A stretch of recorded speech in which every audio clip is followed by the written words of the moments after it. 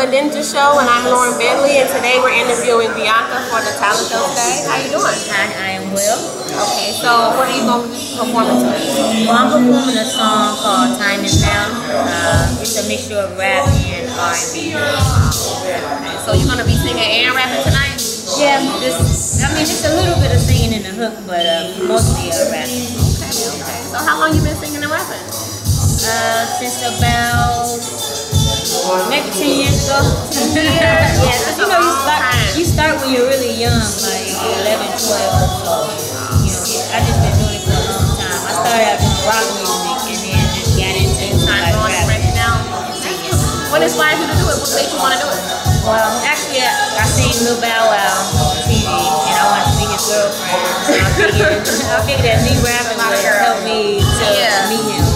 I mean, that's not the case now, but that's really why I started rapping. Been doing any major videos? Or I do have a video to a single that I have out now. It's called Don't Want Me. The video is not going to be released though for about another 2 weeks. So, BiancaShaw.com, if you go to the website, it will show you when the video will be released. Last but not least, do you have your music on iTunes or any major social media, anything? It is not on iTunes as of yet, but as far as social media, it is. It can be found on SoundCloud, Reverb Nation. That's about it. SoundCloud, Reverb Nation, and Bianca. What's the name of the song playing right now?